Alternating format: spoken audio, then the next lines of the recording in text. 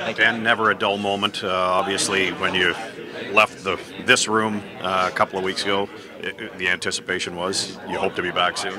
Yeah, like I was saying, and I talked to the other young guys down there. I was saying to Shabbat, obviously you're disappointed getting sent down, but I learned it pretty well last year that injuries kind of happen in a flurry, and that's just the way that our game works. So you got to make sure you're going down there with a good mindset and get better every day. And you never know when that call is going to happen. Is mindset the key here when you do, face that? For sure, it can be mentally draining in a way. Going up and down and bouncing around hotel rooms and being called up on the road. I was in Laval, so I'm here with no clothes and kind of unprepared, but it's part of the business, and you get used to it in a way, but you just got to have a positive mindset every day and kind of control what you control. Everything outside of that is out of your hands, and just bring your best every day.